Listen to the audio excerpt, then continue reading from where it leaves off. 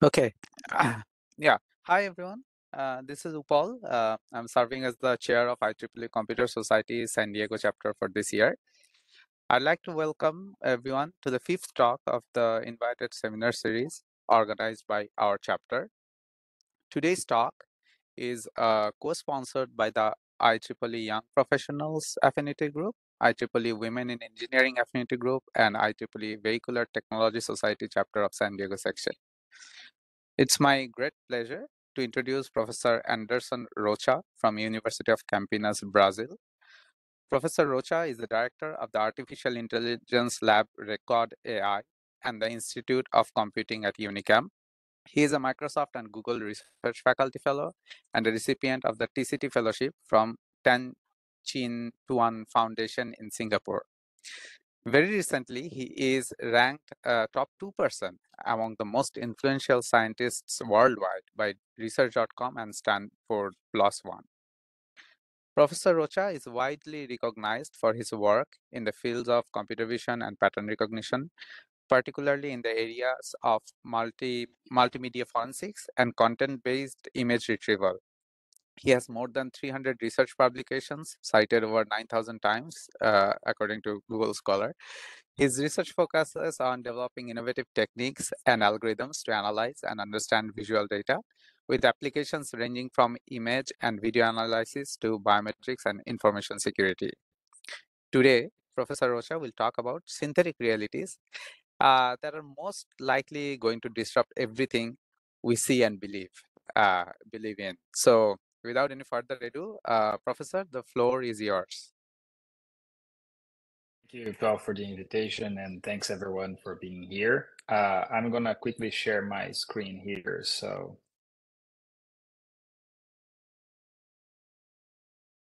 yeah, I guess that you can see it, right? Yes. Perfect.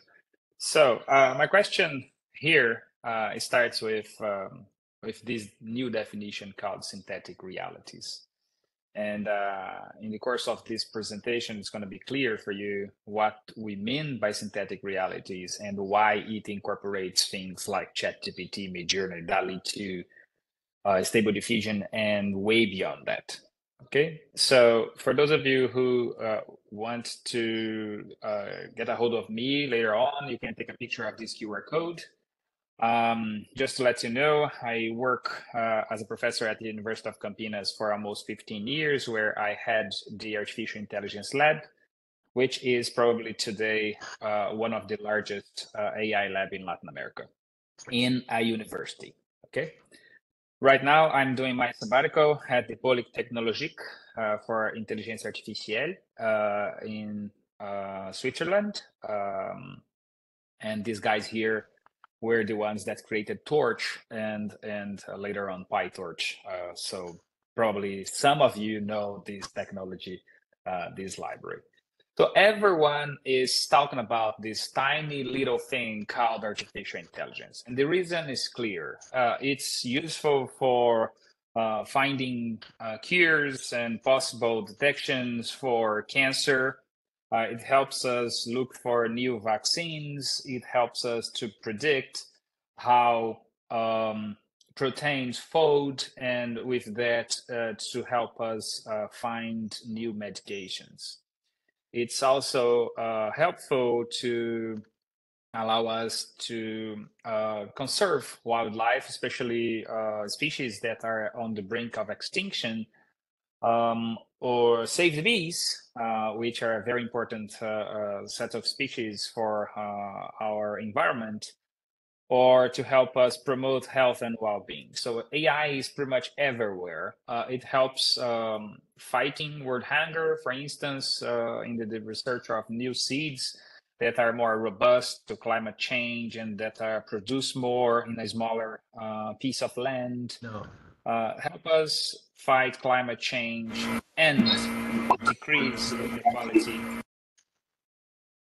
I think that we have some noise in the background. And also fight poverty. So everyone is talking about this, and clearly these are the good uses of AI.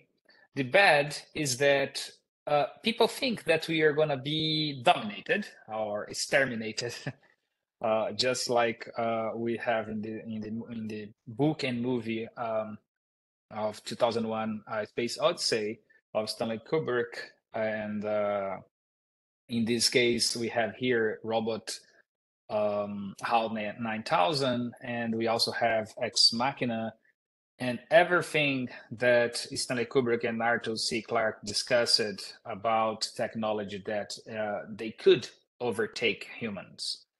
I don't agree with that, and that's why I put the question mark here as the bad use of AI. And the reason is simple. People think about this because, as the definition presented here by Arthur C. Clarke, any sufficiently advanced technologies is indistinguishable from magic. So when we don't understand things, we tend to give these things magical powers. And the reason we do research is to try to understand what's happening, try to understand the limitations, and also to see really what's the real danger that we might have with this kind of technology. Then, really, the ugly uses of AI are real. So, one of them is fake news. So, the creation of the of alternative narratives or completely faked narratives about something, about a fact, about an episode, about some person. So this really is an ugly application of AI and a danger. And the reason that we must discuss this is that, as Daniel Kahneman and Dave McCraney discuss it in their book, Thinking Fast and Slow, we have this system called WYSIAT, which is what you see is all there is. So technically speaking, we have two systems in the brain. One that's very fast, but not very critical, and one that's a little bit slower, or sometimes much slower, but it's critical. So the fast one is system one, the critical one is system two. The problem with fake news and fake images and text and audio and videos and everything is that typically we only activate system one and we quickly have a response to what we are seeing, reading, listening to, and we are tempted to believe what we see. So this is what we call what you see is all there is. So we don't go further, we don't criticize, we don't make questions. And the research that we do is in terms of trying to help us to be critical, try to help us to have tools to allow a person to detect what's under the hood, and if what we are seeing is really what should be there, or if it's real, or if it has been tampered with. So the context of this is digital forensics. Digital forensics is the set of scientific techniques that are related to collection, preservation, validation, identification, analysis, and interpretation, and also the documentation and presentation of digital evidence derived from digital sources in order to facilitate or promote the reconstruction of events, typically of criminal nature. So in other words, we are talking about getting evidence from the world, preserving it, analyzing it, checking if it's real or fake, interpreting what's going on, and then documenting to present a case. And this is also related to the more general concept of forensics, of the principle called Lockhart's principle, which means that every contact leaves a trace. So if you were talking about detecting something that's fake, an image that's faked, or a video that has been tampered with, we must know that some telltales, some artifacts will be present, and our task is to find them to help us to authenticate the media. Historically speaking, about 15, 20 years ago, when this field actually started, we had easier problems, so to say, and we were happy and didn't know. So one of the first problems that we had by that time was identifying if a particular image was real or fake, or if it was manipulated somehow using GIMP or Photoshop or some photo editing too. And all we had was that image, and we could analyze several possible artifacts to check if it was fake or not. I'm going to show you some of this. Or we had the task of detecting hidden messages in the pixels of an image, the process called steganalysis, which is detecting if someone tried to hide a file in the pixels of an image or of a video. Or we had to separate what was a photography and what was something generated by computer graphics. And we also had the problem of identifying the source of a digital photograph. If it was taken, for instance, by a Sony camera XYZ or a Nikon ABC. And we could do that in a process called sensor attribution. And this could be extended to also incorporate like cell phones and scanners and everything. Or we could have a particular image. We could go for images that would be very similar to that particular image. And then we could retrieve near duplicates, and then we could construct the evolutionary tree of that image. So if suppose that you have an original image and then you post online, social media, and then another person comes and modifies that image somehow, suppose resizing it to a smaller size, and then post this modified version. Then comes a third person that gets your modified version and also does some modification. For instance, this person also do some modification and for instance, change the get a crop of that image and post the crop. So you have the original, you have an image that has been resized, and then you have a third version that has been cropped, and then comes a fourth person and then gets the cropped version and transforms in grayscale. So could you, in possession of these four versions, could you create the evolution of the images? Can you create the tree of evolution, the how the first image generated the second generated the third, and so on and so forth?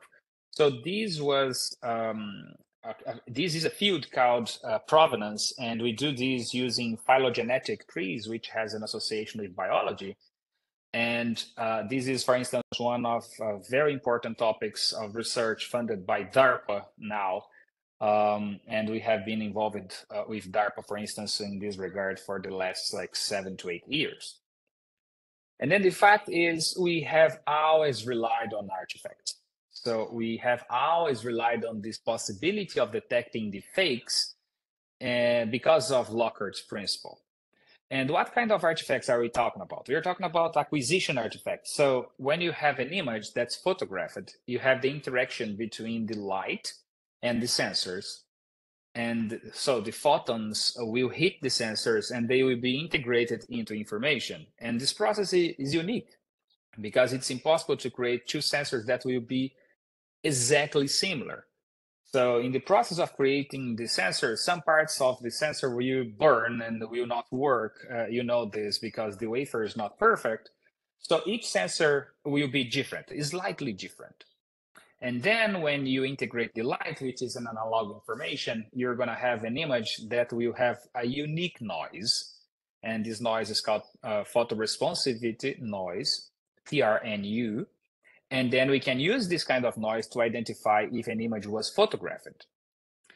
But if you photographed an image using, for instance, one particular camera, then if you get the head of a person from another image from another camera and put in this image that's from camera ABC, for instance, you're going to have like inconsistencies in terms of the noise. So we could use this kind of artifacts to detect that an image was combined.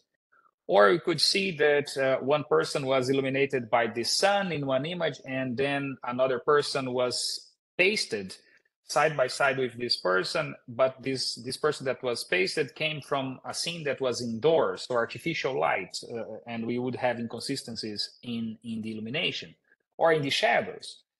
Or in the compression, one image was compressed with JPEG 80%, the other could have been compressed with JPEG 90%. So we could see the differences in the coefficients of the DCT transformation. here you have a very simplified version of the pipeline of a camera to have an idea. So the light hits the lenses, which will be able to improve the exposition, focus, and stabilization.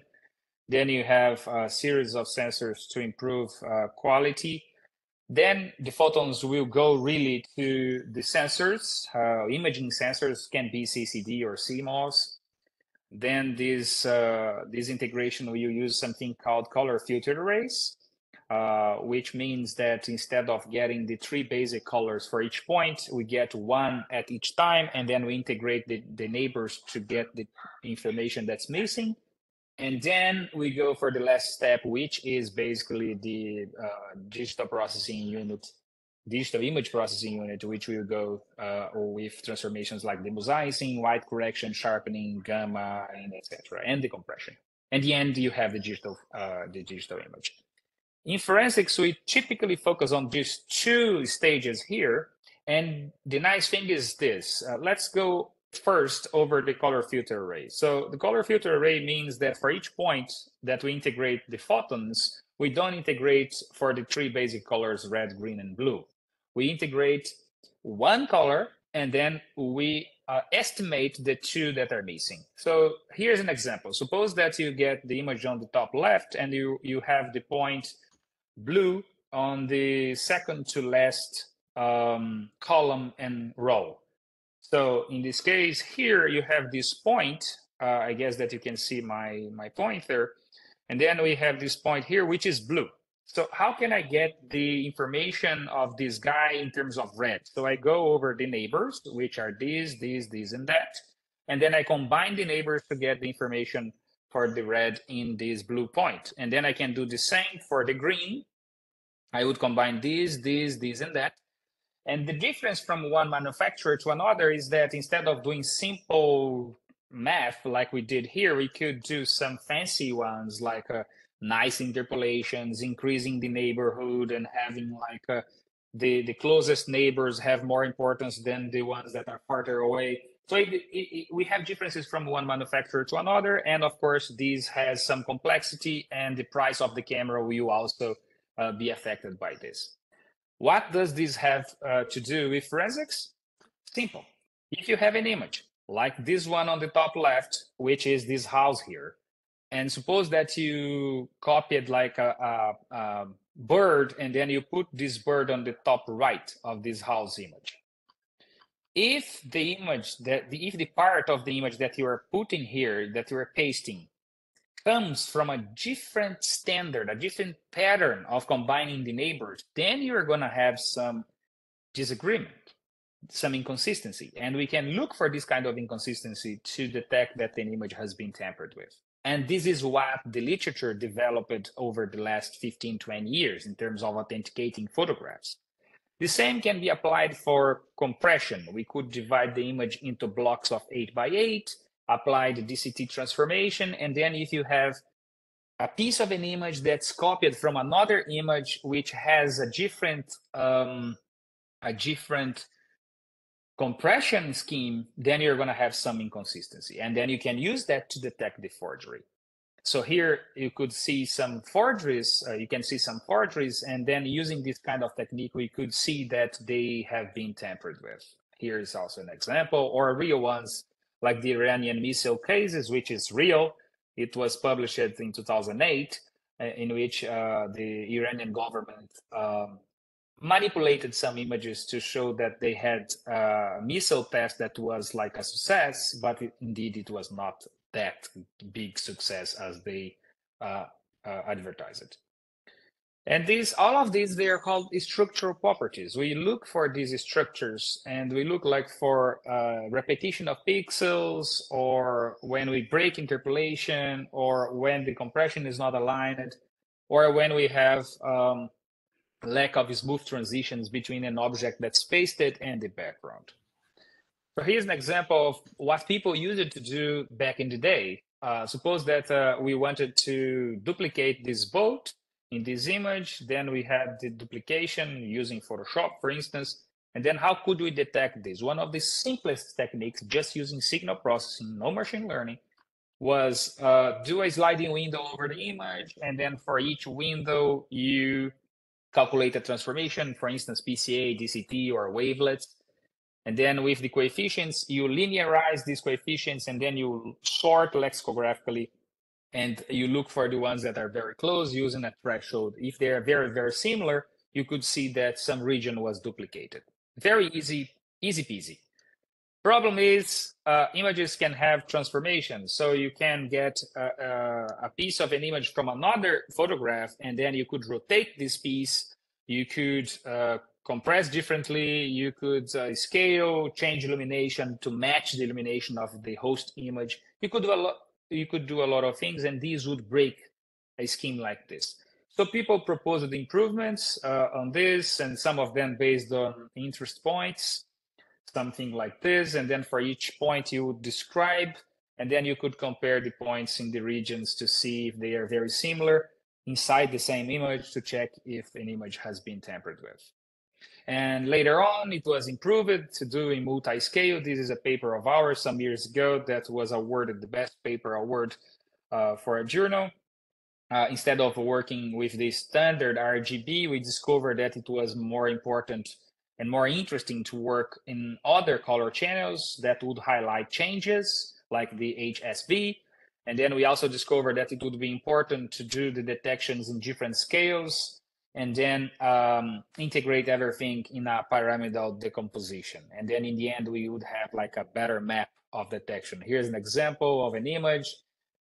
The one on the top right is the duplication of an equipment of air conditioning, and then we could detect that almost perfectly with the proposed technique. And basically what we did was computer vision and geometry 101 for the pixels that have a high probability of being faked. In the end, we have like a speckled map like this, and then we could calculate the convex hull and then come up with the region that has been manipulated, something like this. But then this was until 2019, and everything until 2019 was, I would say, in a good direction. I would say that we were kind of okay in detecting forgeries, in detecting if an image was photographed or not, detecting if an image had a hidden message. We were okay. But then everything changed. And why? Because then it started something called the era of synthetic reality. And what is synthetic reality? Synthetic reality is when you are able to use AI to create these forgeries. Something in the line of a generative solution, generative artificial intelligence. So now you can create the text, you can create the image, you can create the videos. So you can create a complete narrative about something. And we need to talk about this in terms of plural. So it's about synthetic realities, because in the end, we can have one reality for each person. So each person can create its own reality. And if that's the case, what is really real? So this is the question that we must ask ourselves. And why was that possible starting in 2019? Actually, it started a little bit earlier, around 2016, with the first deepfakes, the examples of faces that were created and put on the body of other persons, like an actress that was put in a porn movie to pretend that she was actually doing the movie. But the techniques by 2016, they were not that good, and detection of that kind of thing was pretty much straightforward. But then data kept coming, the algorithms kept being improved. And then by 2019, we had like a very good algorithms and an astonishing amount of data and very high computational power. So here's an example. I don't know if you can hear the example when I play. Please let me know if you can hear, but if you can't, just pay attention to the prompt and the result. And then I'm gonna comment later.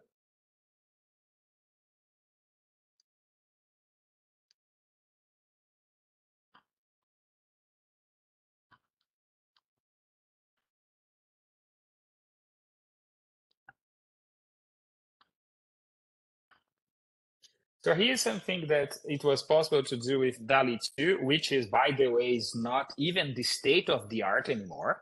Okay, and we can see that we are not dealing with a forgery, a simple forgery anymore. It's not about an artist that gets a photograph and goes to Photoshop and works hours and hours to create something.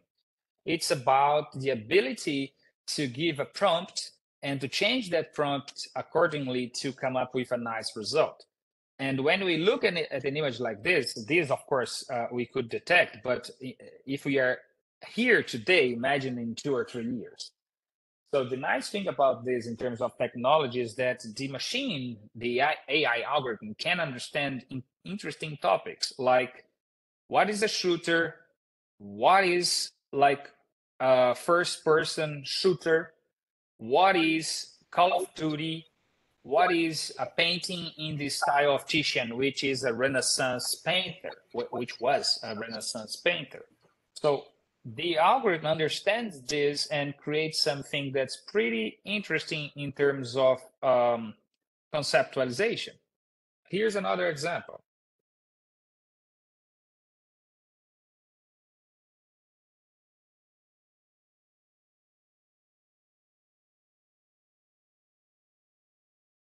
Of course, this would not be mistaken by a real fish, but think about the understanding of what's going on. A 3D rendering of a cute tropical fish in an aquarium on a dark blue backdrop. So this was already possible to do in 2022. Here's another example.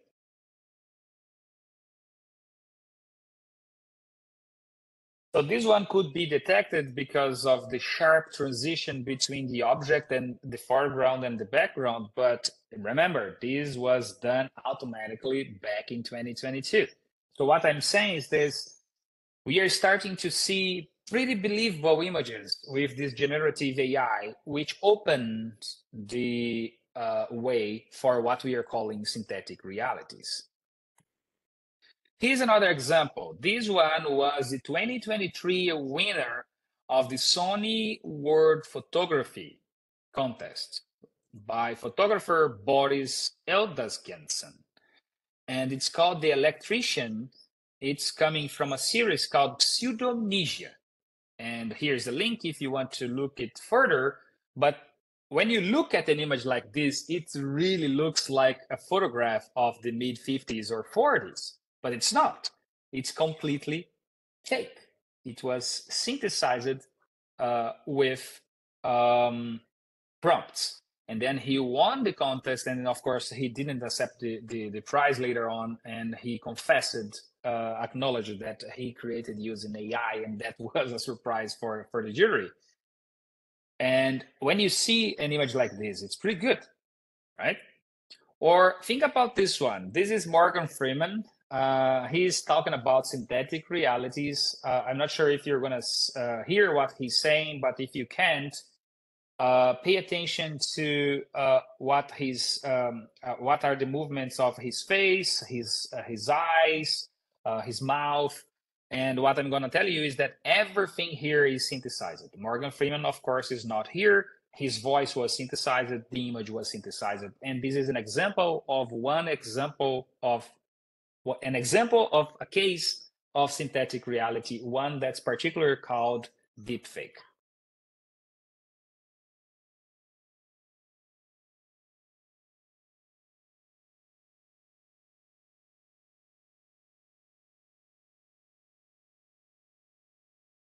So possibly you cannot hear, but look at the motion.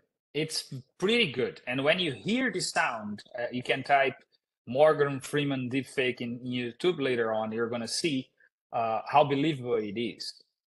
Here's another example. This one recently launched by Adobe. It's called Firefly. Oops. Again, don't worry about the audio. Think about, pay attention to what is going on in the scene.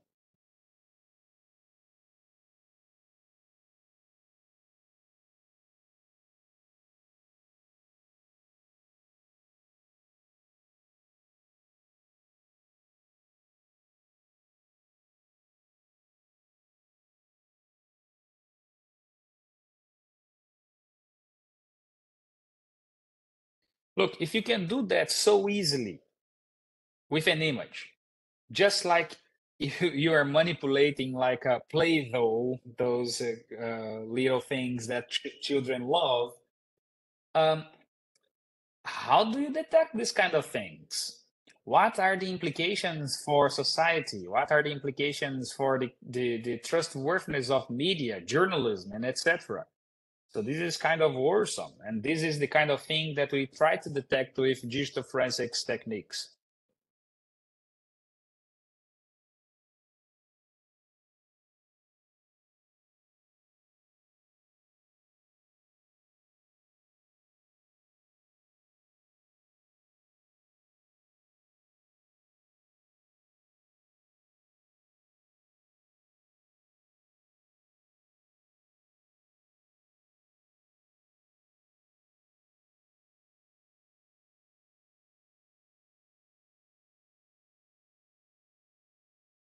And then, of course, there is Chatgpt that allows to do these kind of things with text.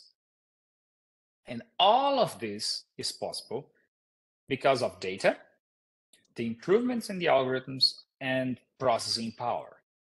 And all of these are related, are techniques of artificial intelligence.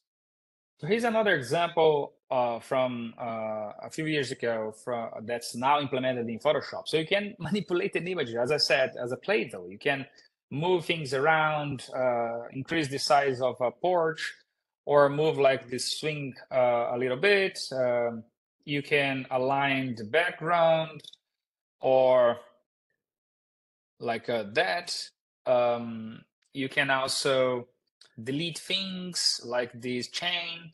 You can do a lot of things easily. And then all of a sudden we have this feeling that everything is happening everywhere all at once. And it's true.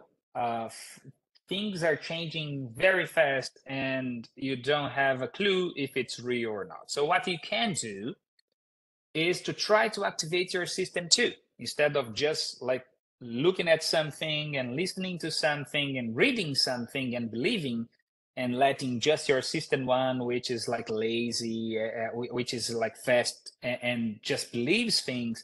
Try to activate your system too. It's a little bit lazier, but it's critic.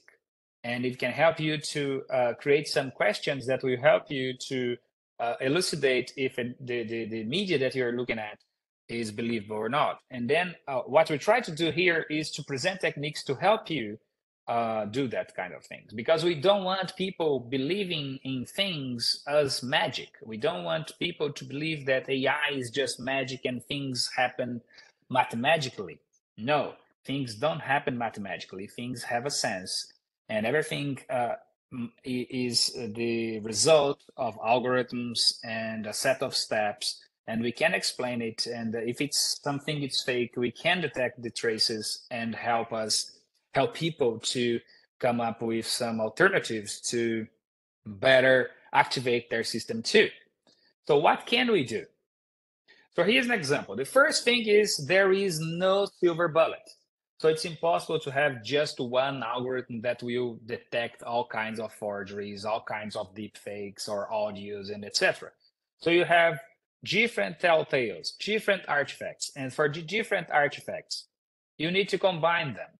So here's an example of a work that we did exactly to probabilistically combine different detectors. So it does not matter for us the number of detectors. It can be 10 or 12 or 20 or 50. It doesn't matter. The only thing that matters for us is that for each point in an image, for instance, for each pixel, we have we need the detector to give us a probability of that pixel to have been manipulated. It doesn't matter if it's a false positive or false negative, because in the end, when we combine everything, we are going to have intrinsically something like an error correcting code. So we have different detectors. Some will look for illumination artifacts, other for shadows, others for compression, other for noise. And when we combine everything, we have a probability for each pixel. And then we propose what we call behavioral knowledge space to combine these probabilities and come up with a final map. So the first thing that we try to do is to empower the detectors, to combine them, to have a better detection at the end. The second is, this is a recent paper of ours, currently the state of the art to detect deepfakes. And the idea here is simple, but at the same time, very powerful. We developed two modules. One module will look for transitions between the object and the background. And when we don't have smooth transitions, this is a hint that something is wrong there. For instance, a bad transition would happen around the hair, which is very difficult to synthesize. And it typically also happens around the eyes and around the mouth. Of course, with the evolution of the algorithms, the generative algorithms, these artifacts will be reduced. But right now, it's possible to detect this kind of things. So we developed this module, what we call semantic module. And then remember that I mentioned that when you have a photograph, you have a unique interaction between photons, between the light and the sensors of a camera. But if you have a deepfake, you don't have a photograph. So what you have is something that was synthesized by an AI algorithm.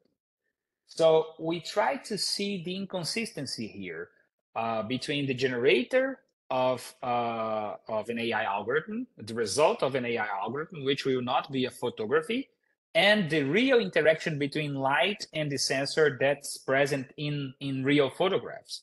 So we developed this discriminator, and this is the module of noise analysis. And then when we combine the two things, we have a final classification module to help us say if it's fake or not, if it's a deep fake or not. This is currently the state of the art, published in the Transaction of Information Forensics and Security a few months ago. And here's an example. So the image on the top left is a real one, okay? And then when we calculate the semantic, the noise map as an example here, you can see that the noise, which is the result of the interaction between the photons and the sensors of the camera, is very rich, especially around the eyes and the mouth. But then when you have an algorithm generator like the second one, the second column, the generator called deepfakes, you can see that the noise is very poor around the mouth and the eyes. For face-to-face algorithm is even poorer. You have a very bad quality of the noise signature because, of course, there is no interaction between light and sensor. But with time, probably these generators will incorporate these kind of noise signatures, and our work will be to find other artifacts in the way. So this is a cat and mouse game. So here's another result of our algorithm. For instance, on the top left, you have an image that the only part that has been tampered with was the glasses. And then the ground truth shows exactly the format of the glasses, and then our method could get it. The second row shows that the only part that was modified synthetically was the hair, and we could detect it. But nice here is the second and third couple of rows. So the letter B, the two rows for the region B, we have images that are completely generated synthetically. And then, of course, as this is not a photograph, there is no interaction between the light and the sensor. So our method detects everything as a white because white means manipulated. And then the last row, the last two rows for letter C is also, it's the complement of that. So this is a photograph. These are two photographs, the baby and the girl. And then as this is a photograph, we detect everything as it should be. So everything is black because it's a photograph. Of course, these are like the most interesting cases and extreme easy cases to show you. But the idea is to use this kind of signatures to detect. Okay, so what are the perspectives heading now to the end of this first part of the talk before we go for the questions? Comparing what we have now with generative AI and the creation of synthetic realities to the scenario before 2019. First thing, it's a much more difficult problem now. And the reason is clear. We have like the combination of AI and these generators. And also, the human in the loop can go to Photoshop later and help fix eventual missing details in the generated result. So the problem is much more difficult. Things are changing at a very fast pace, and this is an arms race, a cat and mouse game, as I said, and we need to keep up. So we need the cooperation of different research groups, not only computer scientists and AI researchers, but also from different fields. Of course, we don't know the specifics of the algorithms used to create the fakes, so it's a problem that it's an open set by nature. We need to detect the artifacts without knowing the kind of artifacts that could be present. So we need to deal with the unknown. We can see the combination of deepfakes and spoofing, which is a way of deceiving biometric systems, like trying to enter a phone with a photo of yours or a fingerprint of yours. So we can see now deepfakes being combined for this particular use. And it's a challenge that we are currently working with. We know that structural properties are very powerful telltales. We keep exploring them. And now we need AI to help us in the detection. If AI is being used to create the forgeries, we also need AI to help us detect the forgeries. Specialists are important to help us identify possible telltales. And we know that the combination of complementary methods is a must. So it's not an alternative. It's a necessary thing to do. To finalize, I would like to say that if every person has the power to create its own synthetic reality, like create its own piece of news with images and videos and audio and everything, so this person can believe whatever he or she wants, this is a problem.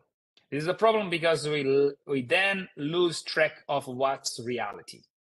And if we lose track of what's reality, we have a serious threat for three social pillars. The first social pillar that we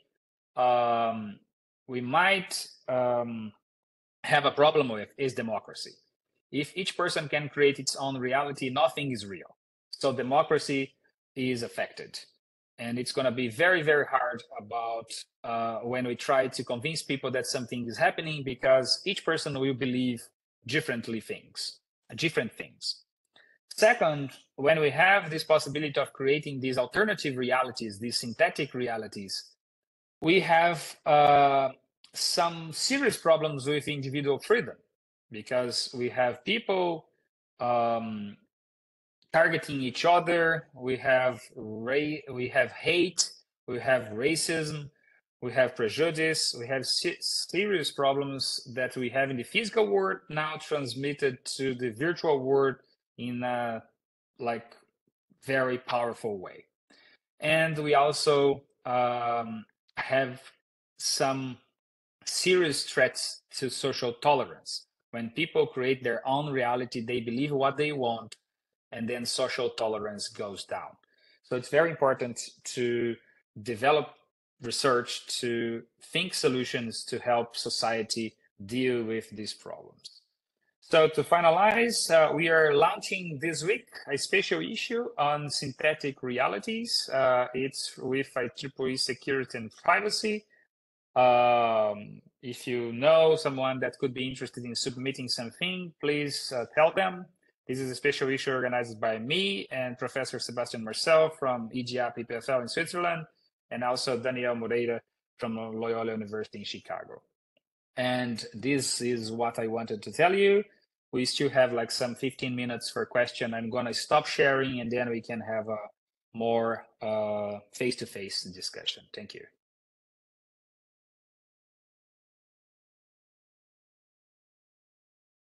Thank you very much, Professor Rocha, for the wonderful talk.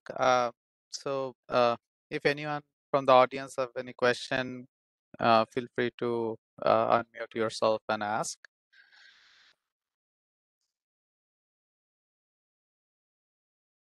Good to know about the special issue. I met Professor Marcel a few times earlier. So yeah, good to And see. I think that I saw I think that I saw Daniel Moreira here, Professor Daniel Moreira from Chicago. Oh, he is here. Yeah, Oh, I think okay. that's the same person. Oh, yeah. Yeah, he's Wonderful. Yeah. confirming. Yeah, nice to see you, Professor Moreira. Yeah, I see a few questions in the chat. The first one was, can the generative AI tool also replicate the camera patterns so it is not detectable by forensics? Uh, I think that was a question Yeah. like came at the earlier part, like after the earlier part of your talk when you were discussing the uh, Yes. uh, So generative AI is very powerful. And I think we still don't have algorithms that are perfectly imitating these patterns from the camera. But my experience with AI and generative AI says we will have it eventually, because it's a matter of having enough examples of each particular camera, right? mhm. The Yeah. question is, each camera has its own standard. So we might still, when doing that, we might create other kinds of artifacts that we analysts will try to investigate and try to discover. But yes, eventually it will be possible to imitate the patterns of particular brands like Sony, Canon, etc. I see. Yeah. And another question was, any open source tools for deepfake detection? Yes, ours, for instance, we have different ones, okay? And many of them are available. Ours is open source. The dataset is open source. So if you are interested, just send me an email. I can share with you the GitHub link. And if you look for this Chief's paper, the transactional information forensics, the link is there as well. So everything that we do in this regard is open source. Wonderful. I think someone raised a hand from the audience. Can you kindly unmute and ask your question?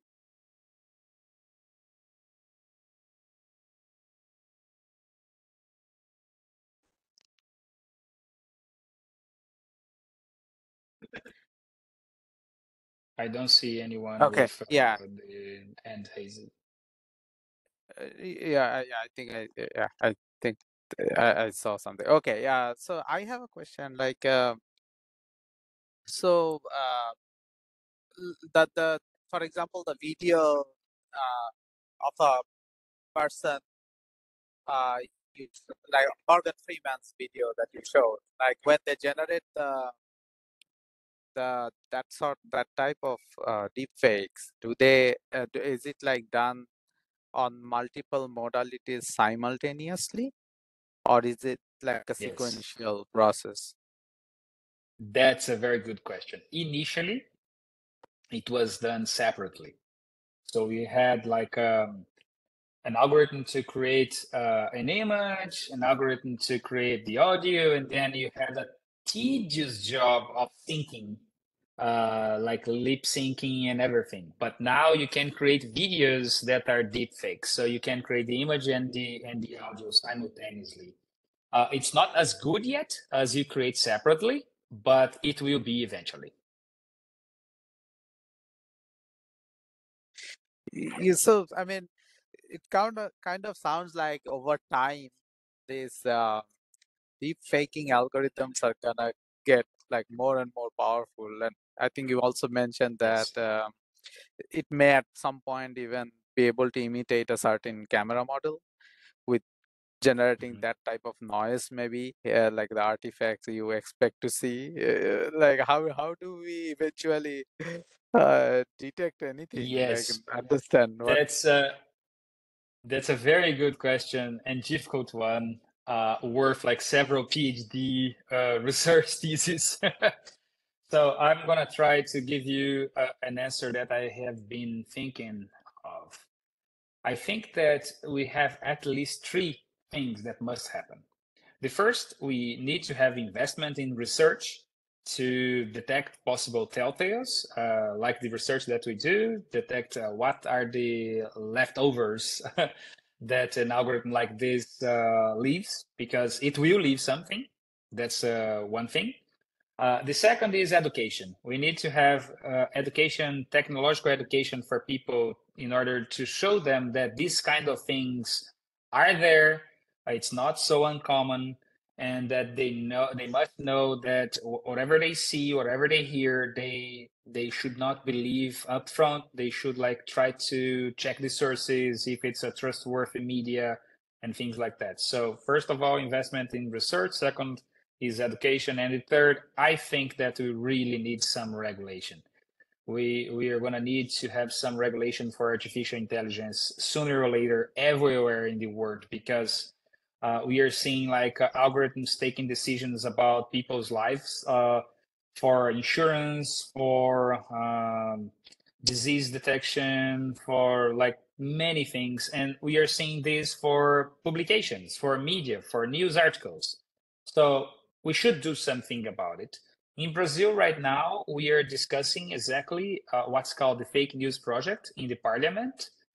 It should be voted. It was scheduled to be voted 2 weeks ago, but the pressure of these big techs was so huge that it was postponed.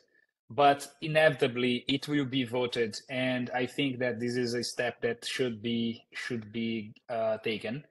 And you probably know that European Union is right now discussing the Artificial Intelligence Act, and it will shape much of the research from now on. And this project will be voted in June, so it already passed by the different groups of discussions and groups of interventions, and now is scheduled to be voted on the floor. And if it's approved, and it's very likely to be approved, it will represent a very important step forward in terms of regulation. And we know that if EU approves it, other countries will start discussing this more seriously as well.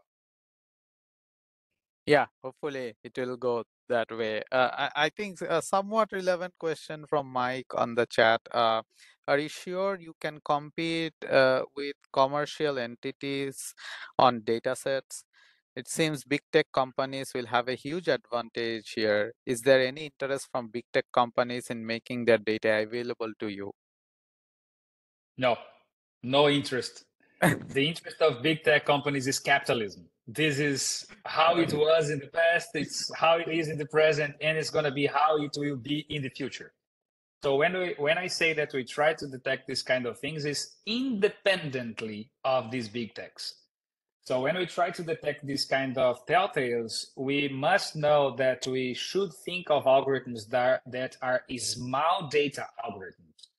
We should not expect to have like thousands or millions of examples for one particular kind of forgery. We need to come up with solutions that can detect the telltales from a few examples. So this is the hard thing, and this is how we can compete. Of course, we cannot compete in terms of big data. And they have the power, they have the data, they have the leverage, they have the politicians in the capitals of the countries. So what we can do, we can look for telltales and develop techniques to work with small data. Sometimes it will work, sometimes it won't. That's why I told that we have at least working three fronts: education, regulation, and research. So one other thing is that sometimes like a content might be partially fake, like Yes. kind of like wrapping up a message inside an image, that sort of thing. Like maybe keeping 90% of the content as intact, and only a very small tweaking, only a very small person that may have some social impact or something. Like I mean, how do you even report that? Like do you exactly have to Yeah. pinpoint what portion is fake, or do you do like a binarized decision like this Both is fake? ways. That's it. Yeah. Both Hmm? ways. In the beginning of the digital forensics field, as we were starting, the most important question was, given an object like an image, the question was, is it pristine or it has been tampered with. No matter where, has it been manipulated somehow? And then we developed techniques in the beginning, signal processing techniques, then later on computer vision extensions, and then machine learning to answer this question. But then by 2010, 2012, people started to think, okay, where is the manipulated area? So what pixels have been manipulated if it's an image? So that's when we started to develop techniques to calculate the probability of each pixel being manipulated. So that's what I showed you in terms of the mass of manipulated. So some pixels will be with higher probability because this pixel in particular is very different from the neighbors, and then we can see the inconsistencies there. But some others in the neighborhood might be okay, they had been well manipulated. So you're gonna have some speckles, some like salt and pepper pixels that had been manipulated, but then you can calculate the convex through, and then this is like a likely manipulated area. Okay, so this is something that the area has been working like for the last 10 years or so. Of course, the question is, when you have synthetic realities possibility, when you have like AI, you could find the best way of changing one particular pixel. Suppose that you want to like eliminate a person from an image.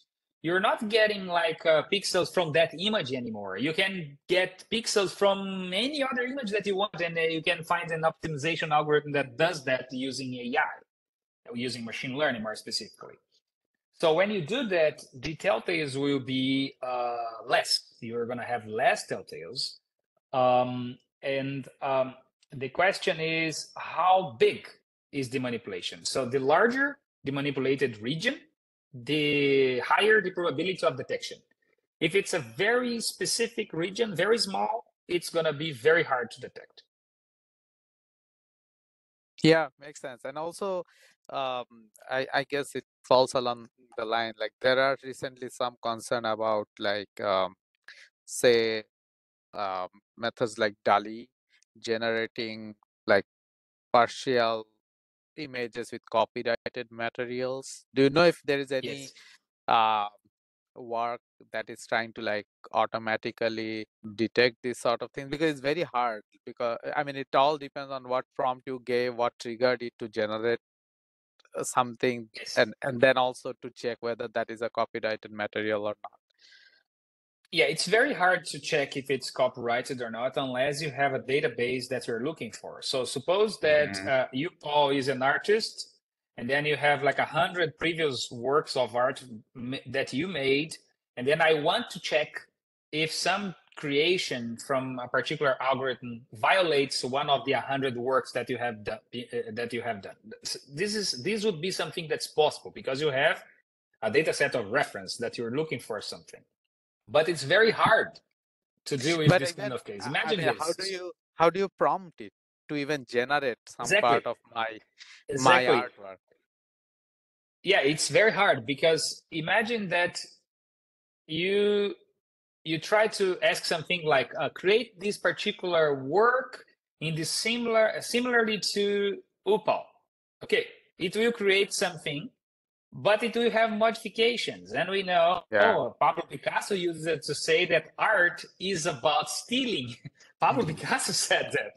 Yeah. So now what's happening now is that these algorithms are combining different views Mhm. of a particular work, and it's very hard to pinpoint that it's exactly by that artist. So I think that's an open question. Yeah, I see. Yeah, makes sense. So, uh, I think we just like touched our 1 hour mark. So, thank you very much for the very interesting talk, Professor Rocha. And we'll make this video available to. So I think Edward, do you have a question? I mean, this is the last chance to ask it. We'll. Uh, Sorry, no question. I yeah. was just trying to find a clapping hand. Oh, okay, yeah. Thank you, Edward. Yeah, yeah. Yeah, so thank you very much, Professor Rocha, for your time and the wonderful talk. We'll share it to our YouTube channel and make it available as for all of our members and audiences to Perfect. also like revisit it just later on. So with that, I'd like to end this session. Thanks a lot, everyone, for Thank joining. you, Paul. Yeah, Thank you. Bye bye. bye.